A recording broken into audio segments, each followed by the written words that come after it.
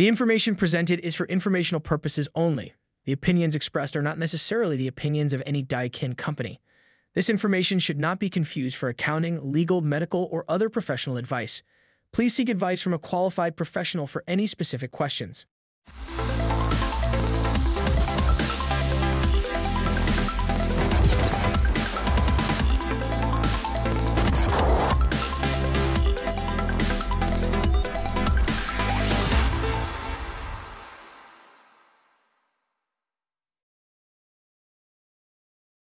Welcome to the Accelerated HVAC Success program. My name is Ben Middleton. I'm the National Sales Training Manager for the Goodman, Amana, and Daikin brands. Today, we're joined with Mike Saylor.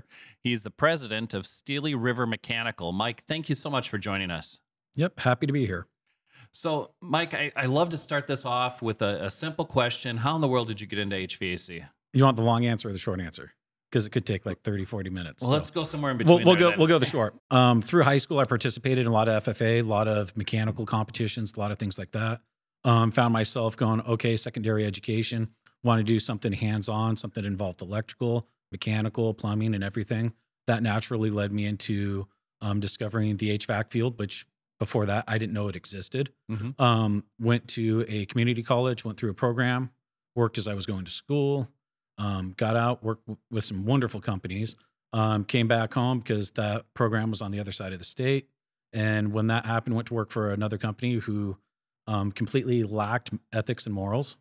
And it was a good thing in hindsight because it forced me to, I knew how a company could be operated and operated well and ethically. So pushed out on my own in 2006 and never looked back. So it's been a lot of fun since. That's awesome. So to tie that back in, when did you put in your first Daikin system? Probably about 2008, 2009.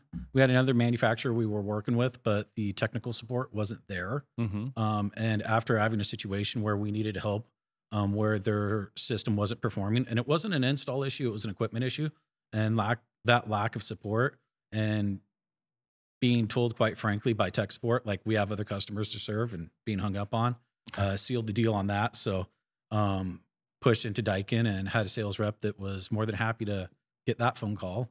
And the support's been wonderful. The equipment's great. The serviceability has been phenomenal because you got the D checker. If there's ever any issues, we can go in. Oftentimes when we're dealing with a homeowner, if they have questions, sometimes even if they're not home, okay, they're like, I'm not sure if this is running right and it's a little bit cool out. We can swing by, hook up the D checker on the outdoor unit, take some measurements. We're not being intrusive on the customer. We're not in and out of the house as much. That really helps. So it's really good for the customer experience and also being able to serviceability. What would you say your mix or the differences in mix in between your unitary ducted system versus ductless systems that you have? That keeps shifting. Okay. More and more, there's a reduction in the unitary products. What we're dealing with, where we're at, is the envelopes of the houses were not allowed to be as intrusive with the ductwork as we used to be. So I'd say probably about 70% plus in the ductless market now versus, say unitary or hydronic or something. So it's primarily the biggest piece of the market that we have. And where do you see your AC heat pump split? The AC heat pump splits probably about 20% of it. So we're dealing with a situation where fossil fuels are being aggressively phased out in Washington State. So that's leading us to try and find alternatives that fit into the solutions on these existing homes. And R32 and it's done a very nice job, and Daikin's done a great job with that. So we heard a couple of years ago that there was going to be some new regulation that was coming out and looking for lower global warming potential refrigerants. And Daikin announced early on that they were going to be going with R32 and, in fact, brought a product out called Atmosphera.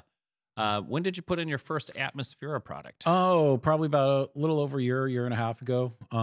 We kind of brought the product in early because we were trying to find a solution. This was we were still suffering from some of the supply chain shortages. So that caused us to be very particular about what we were bringing in. So looking at some of the changes in the industry and the ratings, and then sitting down and doing the math on what's coming and what R410A is capable versus 32. And even before we had our SEER 2 ratings, deciding to kind of invest into the Atmosferas, bring those in, stock them up, and have them, you know, ready. And the market we were kind of going for is kind of the lower middle income. Mm-hmm. So really, you know, being able to go in, make a big difference on a house with just a 1-to-1 head. And it's really excelled. So tell me what was the consumer reaction, if any, as you were making the switch from 410A to R32? I think the consumers see how excited we are about in the industry. Mm-hmm. So they feel that excitement. They're relying on us to educate them on what something is. So they're not very educated about it, but what they're looking for is, hey, what can I get for rebates? What will qualify for, you know, the utility rebates, state rebates, the federal rebates, and really trying to go after that market, and then being able to bring in a quality system for that customer that we can say, hey, you know, you've got a 12-year parts and labor warranty. Mm-hmm. You don't have to worry about this. There's a lot of comfort for that. And being able to just support that product, explain that we can go in with the D checker, we can service this, we can see it, we can have the support we need through. We have some very challenging electrical grids at times. So we've gotten to watch kind of these things go through hell and back on some power outages, some power surges, and they've done phenomenal. So being able to bring that level of experience to it and say, hey, this is what we've had, positive outcome. You know, we haven't had negatives here, and just, you know, bring that comfort to our customer. So you mentioned that you and your company are excited about R32. Mm-hmm. What was the experience like for the technicians, the installers, when they first decided to go and start putting going from 410A to R32? Part of that is, I guess, where it started on the path for us is you know, guys in HVAC are like kids in candy stores. So Mm-hmm. we got a hold of one of the first R32 units that came out, one of the Atmosphera. And the natural thing is to just take it into the office, you know, in a staff meeting, whip out a tool bag and just rip the whole thing apart. And that's what we did. So they were excited to see, the installers were excited to see how it comes apart. Some of the changes, the drain pans can be removed. So service was excited about that. The installers were excited because the same tools that we didn't have to go purchase more tools Mm-hmm. than what we already had. And we started looking into some of the regulations on the tools and stuff.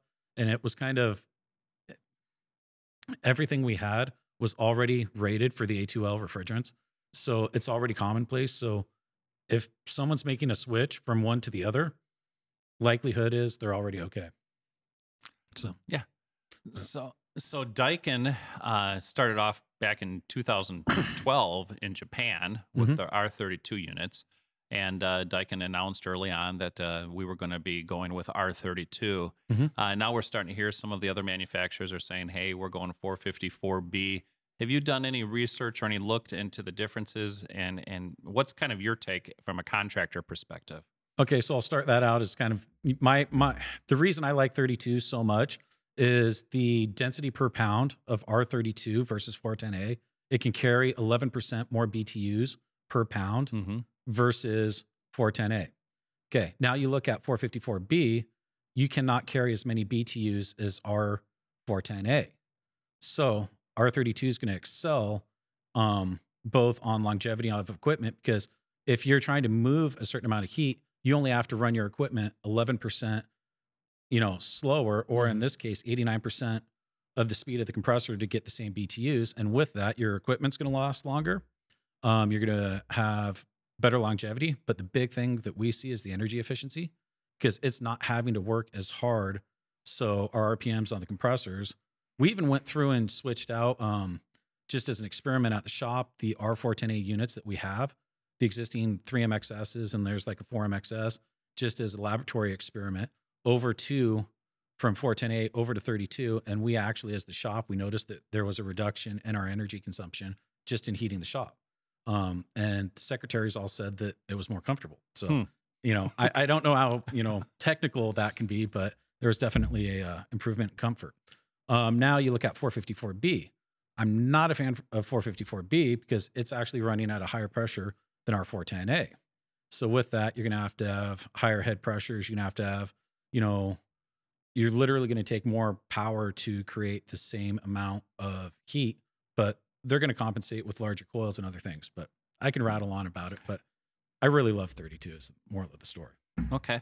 And obviously, I think just your passion about it is probably contagious to all of the employees and everybody that's working for you. Oh yeah, everyone likes to see a change in the industry. Sales gets a little bit apprehensive initially, but then they start to see how things are and how the customer experience is in the end, and they're very happy. It's awesome on the Atmosphera having an existing, they're set up to where the customer can set them up on their Wi-Fi, they can get moving, and there's a lot of benefits that are already built into the unit.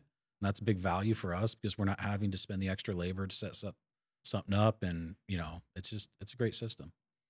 So what has your service experience been? I know it's been just a year since you've been putting them in, but any service experience that you've had so far? They've been a solid unit. The only challenge we've had is some defrost, but it was due to third-party controller. And it's just Daikin's working on kind of smoothing that out. And the defrost clock essentially being reset on the unit every time it's turned off from the controller. But that was an isolated incident, and Daikin's on top of it, which is kind of nice. But other than that, as out of the box, it's been phenomenal. We haven't had an issue, and we're probably 150 units or more in, so okay, they're doing pretty good. Well, that's great to hear. We're obviously going to be making this transition throughout all of 2024 as we start to bring on more and more unitary product with R32. What are some of the things that you're looking forward to as we do bring in more and more of the unitary product for R32? So for R32, just kind of overall and what we're looking forward to and the experiences we have, the market that we have, we go all the way from, sea level, very mild climate, all the way up into the mountains of Washington State. So we have a varied experience of our customer base. So what we're trying to do is meet those obligations with the least amount of inventory. What's going to be nice bringing in on the unitary side when 32 comes in, it'll allow us product that will fit both applications, say at sea level where we're really mild weather, and then kind of up in the mountains where we've got a little bit more severe challenges, snowpack, and but having that tool in our toolbox is really we're looking forward to that. So it should help. Well, Mike, I really appreciate you coming out here and joining us. Do you have any last thoughts or words of wisdom that you want to share with all your fellow contractors out there? If you're not doing ductless, you need to start doing it. Doesn't matter how old your company is. It's simple. It's where the future is going. Everything's kind of, 32 is going to end up taking over, and it'll be kind of fun to watch. All right. Well, thank you, everyone, for watching our show today. I would encourage you, if you liked this episode and you'd like to see more of these types of episodes, please go ahead and like it. Also, please make sure that you follow us in order to be informed of all of the latest episodes that we have come out. Mike, thank you so much for joining us.